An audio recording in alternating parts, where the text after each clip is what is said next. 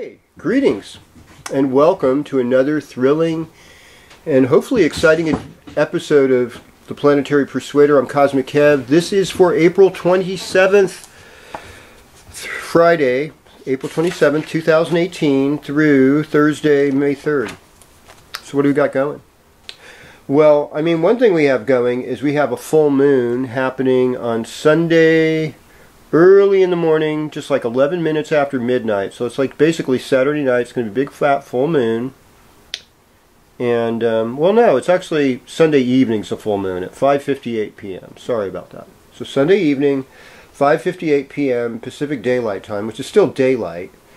It's going to be a big fat moon, and it's going to be in the sky in the constellation of Libra, in the nakshatra of Swati. So if you're looking at it in the sky astronomically, we're not talking Western tropical astrology here, we're talking sidereal, Vedic, or astronomy. It's in the constellation of Libra, and it's in the lunar mansion or house called Swati. And Swati is like the moon of millionaires.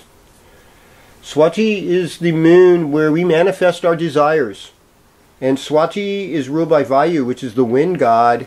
And its symbol is like a young, tender sprout, you know, blowing in the wind. And isn't that kind of perfect for spring? How everything's just coming out and budding and sprouting, and this tender, young thing growing in the wind.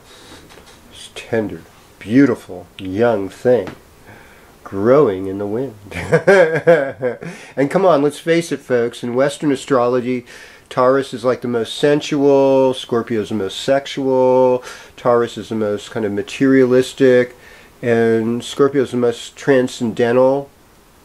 And so there's this really great simpatico, this great balance that happens with Taurus Sun, Scorpio Moon.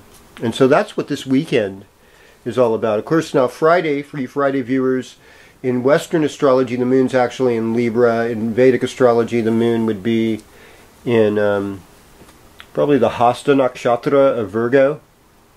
And then tomorrow it'll be in Shitra, which is the shining jewel. Ooh, love it. It just keeps getting better. That's all I'm saying. It's just going to keep getting better. So there's this nice sensual quality to this whole weekend and this week ahead of us.